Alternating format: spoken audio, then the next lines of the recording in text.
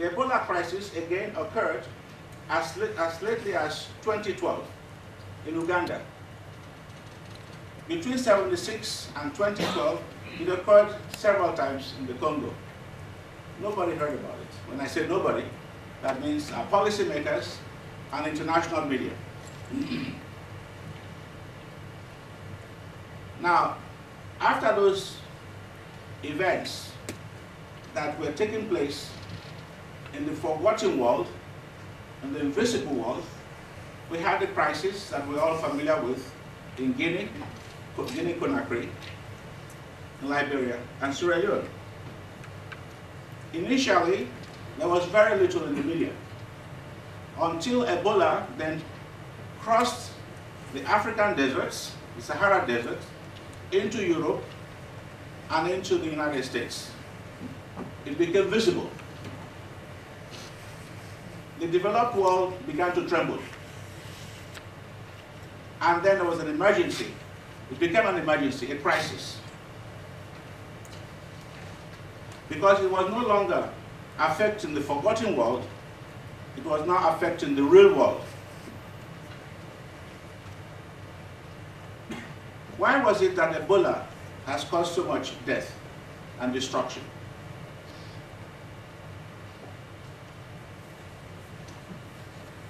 Lack of infrastructure, lack of investments, lack of medical services, social services in those countries, and of course, poor education of the problem. But the costs are not only high in these West African countries, or where it has occurred in Europe and in the United States. It goes beyond the fact that over 20,000 people have been affected, and over 8,400 deaths have occurred.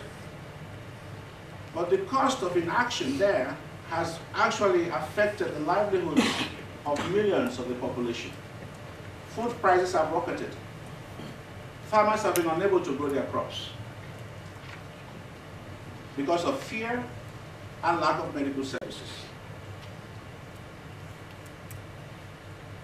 Actually, apart from the medical, the health hazards that have taken place, the economic situation in these three countries have worsened.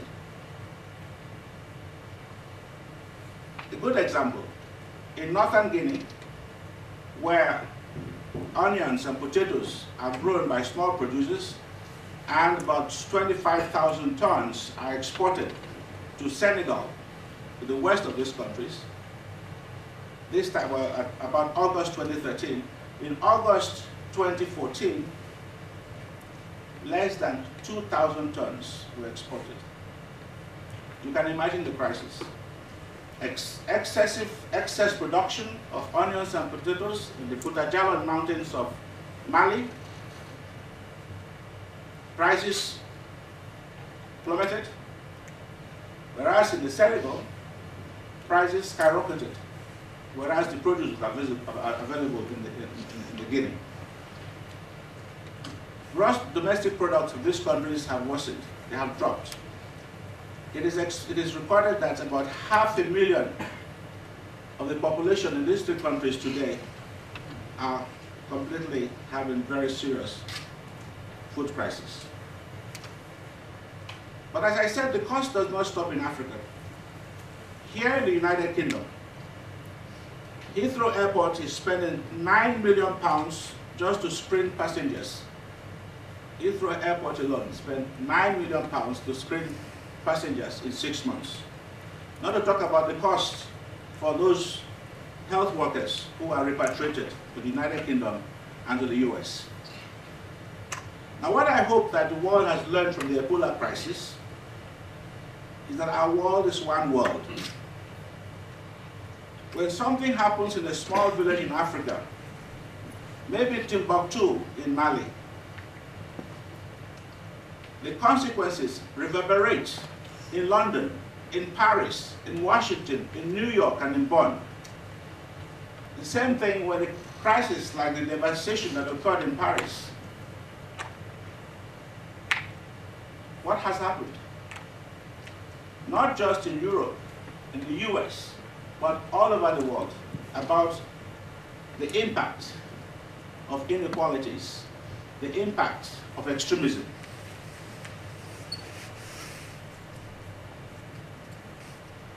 But did Ebola have to generate headlines before the world reacted? Was it necessary for us to wait to the last minute for it to gain the headlines? There are several other problems today. One of them is the problem of nutrition. For many years, nutrition, actually even up to today, nutrition is considered as a health problem. And so it's left to the medical sciences, to the Ministry of Health. But we know that the problem of nutrition starts from birth. In fact, before birth. It depends on the state of nutrition of the mother, of the pregnant woman, that is transmitted to the child. So in other words, we can actually reduce the cost of nutrition interventions by starting with young girls and pregnant mothers in the developed world. I'm not referring to the other aspect of nutrition, which is obesity, that you have here in the United Kingdom or in the US, or in parts of the developing world where the middle class is beginning to become richer and more economically empowered.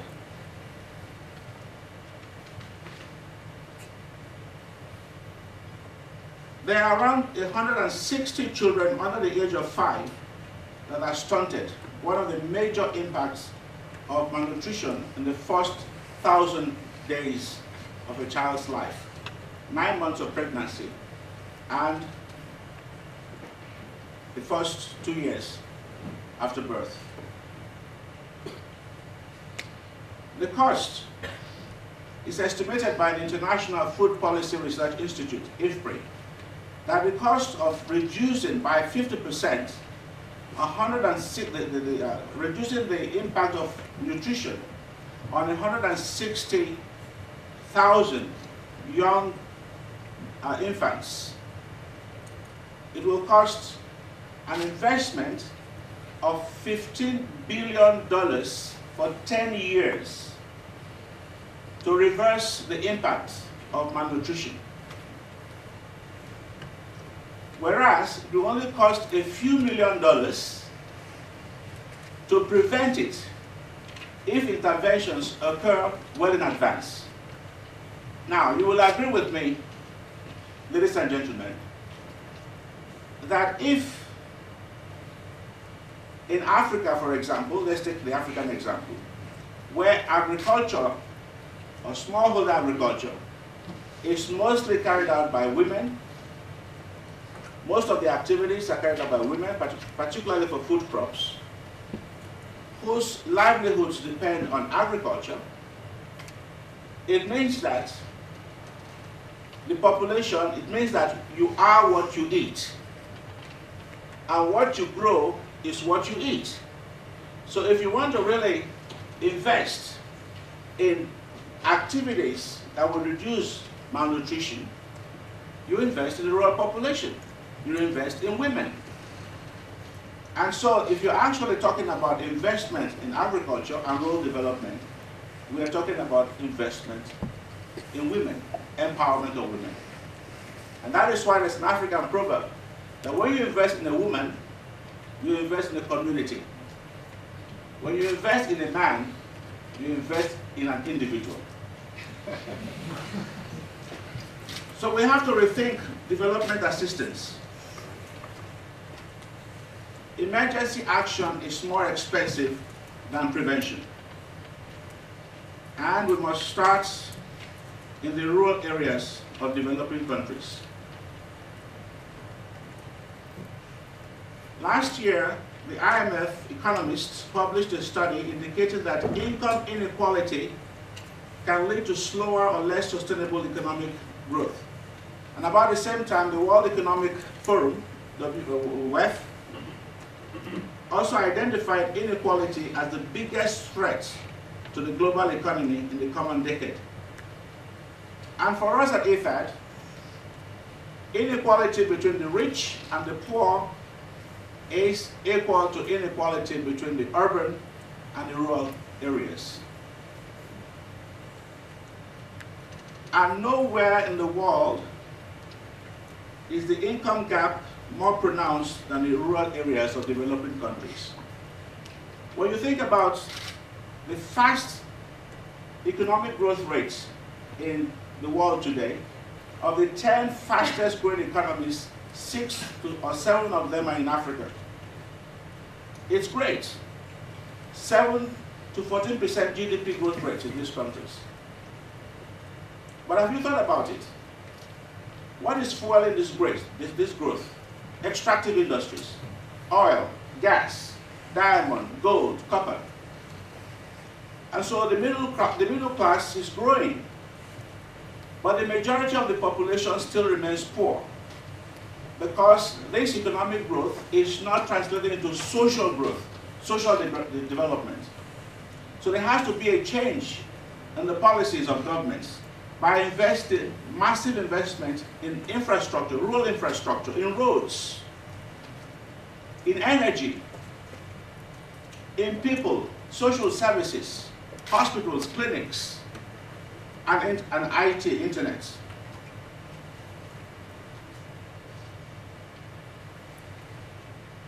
For us at IFAD, the problem is very simple. If we want to reduce poverty in the world, if we want to actually achieve the MDGs, the Millennium Development Goals, the problem of poverty exists in the developing world. Point number 1. Point number 2, the poor in these countries are most of the poor in these countries live in rural areas. So if you want to attack poverty and hunger, go to where it exists, in the rural areas of the developing world. Otherwise, the increasing gap of inequality will just fuel the migration from the rural areas to the urban areas where the young people of today become highly susceptible to rhetoric and extremism. And we know the consequences. And you must realize that agriculture, no matter what scale, what's the scale or the size, is not just producing food alone.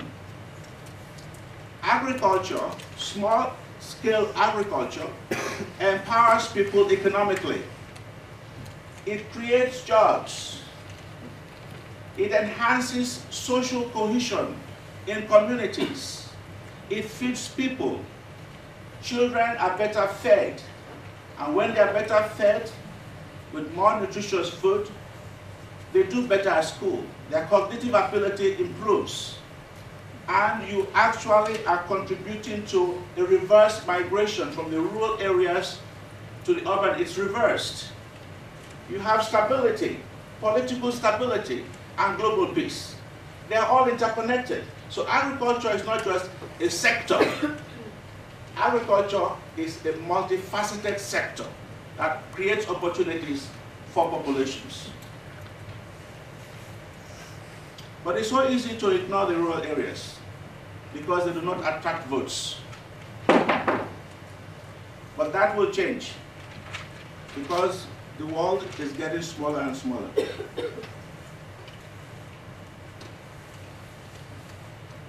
People ask the question, but why is it that all these years we do not see the transformative impact of investment in rural areas in agriculture? And I say, but it's very simple. Because you are looking for those transformative results in the urban areas. You've got to go to the rural areas. How many of you are familiar with Rwanda or Ethiopia? Now look at these two countries. In the last 15 years, what transformation has taken place? What is it? What are the ingredients? Political leadership. Visionary political leadership. Commitment at the highest level of government. The right policies. Investment in infrastructure. In the rural areas. Investment in people, particularly women. And these pay off. It's not like constructing a 1,000-kilometer road in 6 months. agricultural investments takes time, generations. I saw a photograph in a colleague's office in Mexico about 6 months ago. There were pictures that were taken in Europe, in the Netherlands, just 125 years ago. The women were barefoot. They were carrying hay on their backs or on their heads with their sickle in their hands, just 125 years ago. And now you know that agriculture in the Netherlands is one of the most efficient in the world today. So it takes time. So what I'm saying about Ethiopia and Rwanda can happen in any other country. If you don't believe me, ask yourself, what was China like in the 60s and 70s? Or Brazil, 40 years ago, Brazil was dependent on food aid. Or Vietnam, 25 years ago, terrible food crisis after the Vietnamese War. Today, Vietnam is the second largest exporter of rice. So it can be done. And so it can be done in Africa as well. Because when economic development goes hand in hand with social investment, transformations begin to take place.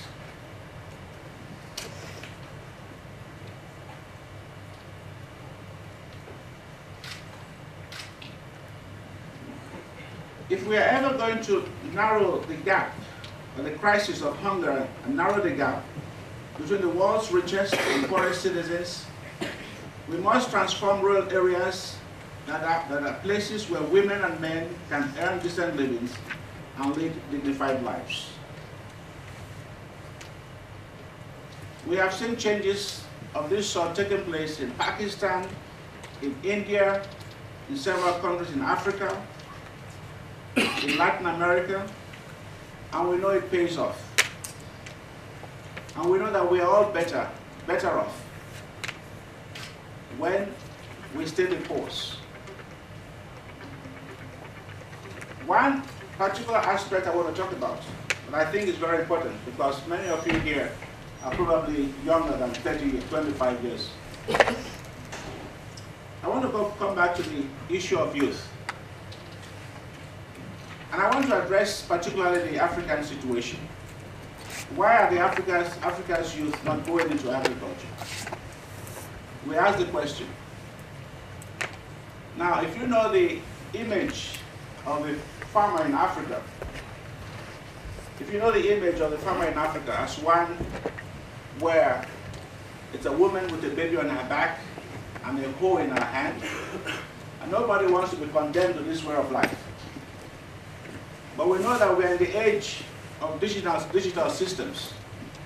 We know that with IT, a lot can happen. We know that agriculture is not just producing the crop or the animal. It's a system. It's a value chain system. It's a food system where from production to consumption you have opportunities in the value chain. So you can enter into the system itself not by producing the food, but by transforming it, by adding value to it, by information technology, by market information, by systems, by packaging. And that's what the world is. So that many of us think that if you want to buy an apple, the apple comes from the grocery store. No, it comes from a tree that is planted. You want to buy sweet corn, you go to the grocery store. But how does it get to the grocery store? It is grown by somebody in the farm. And so on and so forth. You want to buy a kilogram of pork or beef. Where does it come from? Somebody raises the cattle. So there are opportunities in the food system, in the food chain, to get into agricultural businesses. But governments must write the right policies that encourage youth to go into agriculture.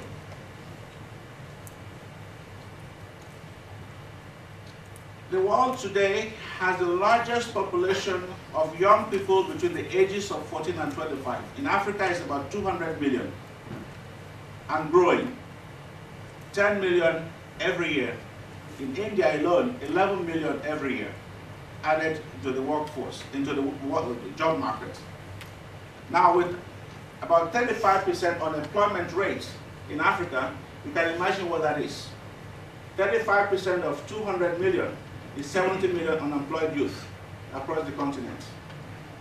And in India in particular, it's much higher. So we are looking at a situation where the youth are going to become restive, no jobs, and governments cannot provide jobs for everybody. It's impossible. So there are opportunities to go into businesses. And migrating to the urban areas has a limit. All urban cities have a limit, a finite capacity, a finite carrying capacity. And we have to look at how the rural space can become an attractive environment for people to make a living. Now, in order not to overshoot my time, let me see if I can share with you some of the things I have learned through my own experiences. What I consider as things that must change for us to make a difference. And this is to ensure that agricultural system leads to economic growth and social development. The first of them, I think I may have mentioned, is that development is not what we do for people. Development is what people do for themselves. If you are interested in going into development, please don't go with the mentality that you're going to transform people. Go with the mentality that they must transform themselves. They must move out of poverty. But what our job is to catalyze the process, is to support, is to incentivize, is to assist. And when they take ownership of the process, then the transformation occurs. You can never impose development on anyone, least of all poor people, because they have their dignity and they're not waiting for handouts. That's my lesson number one. Lesson number two, and that's for the development sector. We must measure the impact of our investment, not by the size of the investment, but by the outcome of that investment. A recent discussion I think I saw in the OECD is trying to see how they can increase the perception of the ODA, Overseas Development Assistance, is increasing over time. And they want now to look at how they can take loans, concessional loans, to be included into the ODA envelope so that it will look big. So we look at the size of investment in development in terms of how much money. That has to change. We should measure it in terms of the results, in terms of the number of people reached, in terms of the number of people removed out of poverty, in terms of how many children now go to school in the remotest areas of the world, in terms of how many of the percentage reduction in stunting in those countries, and so on and so forth. And the third one I'd like to talk about is, of course, less tangible. It is one of perception. And I just referred to that a while ago. And that is to do with our investment in young people.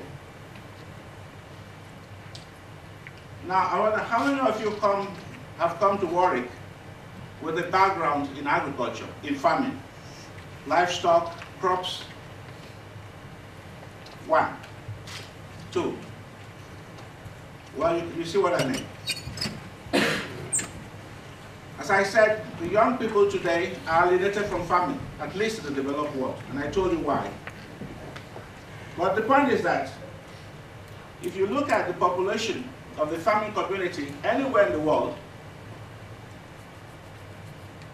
they are mostly people in their 50s and above. Who is going to feed the world in 2030? That's 15 years from now. These farmers are going to be 65 and above. They won't be farming anymore. It's you guys here. It won't be me either. So, governments must do everything they can to invest in the youth. Here in the United Kingdom, in Europe, as well as in the developing world. Because the future is in your hands. And we need bright minds with innovation that are able to take risks. And I will consider that the future of the neighboring countries in the developing world is as important as your future here in the United Kingdom. So let me leave you with one final thought. Why should people in the cities care for what happens in the countryside? Very simple. Because without the countryside, you have no cities. It's as simple as that. Your food comes from the countryside. Have you seen apples grown in London? Simple. Food comes from rural areas. Your clean air comes from rural space. Not here, not in industrial zones. The clean air, if you want to balance the clean air in the environment, is your rural space. So we've got to keep investing in rural space. So we need rural areas to grow our food and to maintain a healthy environment. We need successful rural economies so that there's a flow of goods, services, and money between rural and urban areas. If we continue to forget the rural space, we'll experience exactly the same thing with Ebola. In no time, the problems there will become our problems. It will be too late. And the cost of inaction is highly, much higher than the cost of prevention. Cities have finite capacities. They cannot provide good jobs for everybody, nor housing and sanitation for everyone. And urbanization does not necessarily translate into influence. And I hope that for those parts of the world where development is still a process that is going on, we do not invest entirely in urban development. You know, many people go and study urban development. Hardly anybody thinks of rural development, but that must change. Professor Muthi, ladies and gentlemen, I hope I have said enough to stimulate your senses, as they say, and I will have a stimulating discussion for the next 20 minutes or so, 25 minutes. Thank you very much.